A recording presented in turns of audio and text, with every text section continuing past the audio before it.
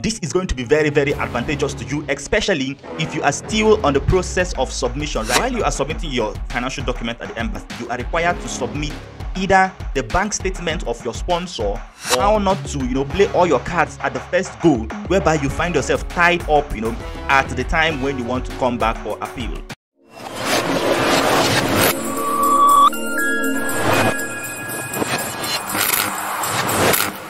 Hello guys, and how are you doing? Welcome to my YouTube channel. This is Raphael here, and today I'm going to be talking about how not to play all your cards at the embassy when you go to submit your documents. So this is going to be very, very advantageous to you, especially if you are still on the process of submission right now. Please pay serious attention to this. If you are going to the embassy, probably this is going to be maybe both important for those at the Nigerian embassy and those at the Tanzanian embassy. Any of these embassies, most of the time, why we go to submit our documents, we tend to play it safe. Okay, so we want to submit everything at the same time. We want to submit all the documents. We want to package everything that we can possibly get, and submit just at that one time.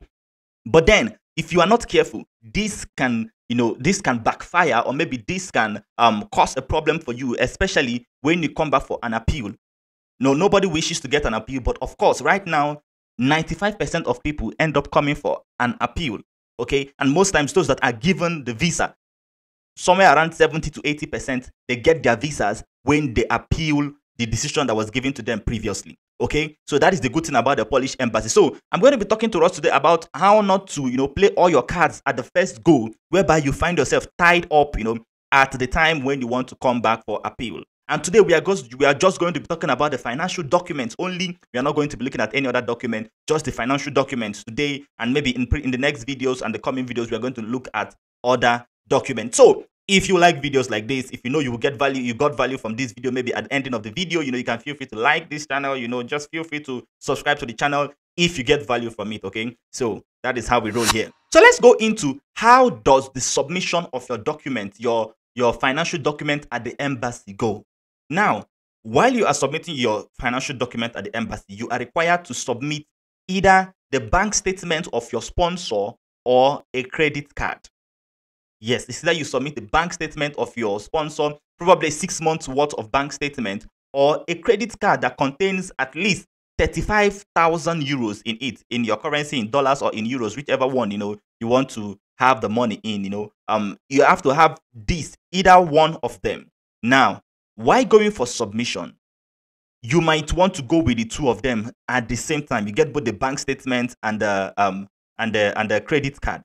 If you go to submit your document like this, if you are rejected in the first instance for financial reasons and you go for an appeal, you will have to get a new sponsor, because you have exhausted all your options when it comes to the financial aspect of your sponsor. You have shown the embassy the bank record, and you have shown them a credit card. If you probably bring anything again from that same sponsor, the embassy will possibly deny your visa. This happened to me. That's why I'm saying it. I had to get a new sponsor within 2 weeks. We had to print everything afresh and new, and it was not very easy for me. So what I will advise you to do is, when you go to the embassy for first submission, do not submit everything. It's either you submit the bank statement, the 6 months bank statement, or you submit a credit card worth 35,000 euros. Yes. So that in case, for any reason, the embassy comes back and says to you that, you have been denied for financial reason, you can just go back and bring the second half of the document. What happens at the embassy is that once you submit your document, the embassy do not actually, throw them away. No. The embassy keeps them. The embassy keeps them safe. And when you bring any additional document, the embassy adds it on top of the one you have already brought before. So the money compounds, and then the money becomes, becomes probably a sum that can allow them to grant you a visa.